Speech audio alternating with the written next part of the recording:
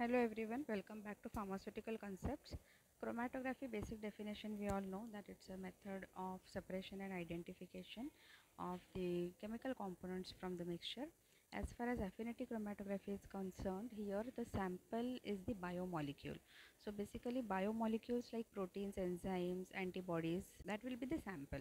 So suppose I have mixture of many proteins along with me. So those many proteins I will pass through the stationary phase. Now stationary phase is nothing but the inert particle onto which different ligands are attached. So this ligand will have specific affinity in the form of lock and key attachment with any one of the protein. So that protein which is getting attached onto the ligand, that protein will lag behind, and other proteins of the mixture, they will flow down the column. Okay, this is the basic principle of affinity chromatography. Now whatever notes have been attached here in this video, those notes will give you enough idea to understand what are the different inert particles used as stationary phase, which are the ligands attached, can be attached on these inert particles. Now in between the stationary phase, that is the inert particle and the ligand, the attachment which is there, that attachment is the hydrocarbon attachment. The attachment between ligand and the inert particle is the hydrocarbon chain. Its length, hydrocarbon chain length, can be varied. Okay, because see, different proteins are going to attach onto this ligand, right? And these proteins, enzymes, which are our samples, they have big structures.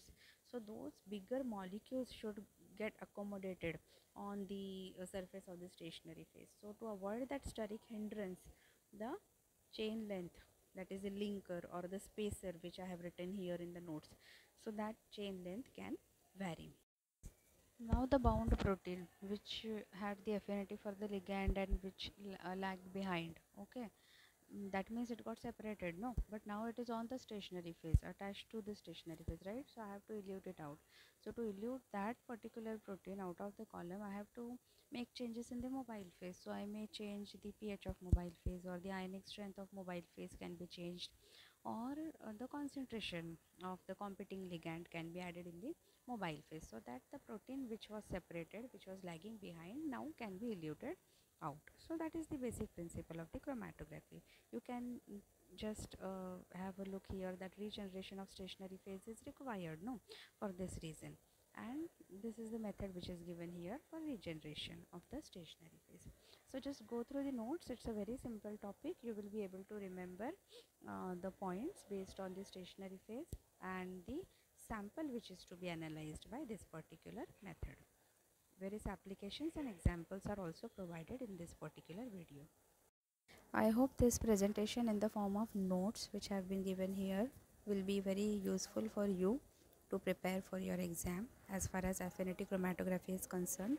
Since the topic is very simple, I have given it in this form, and I am also running out of time nowadays, so the detailed explanation slide to slide is not there.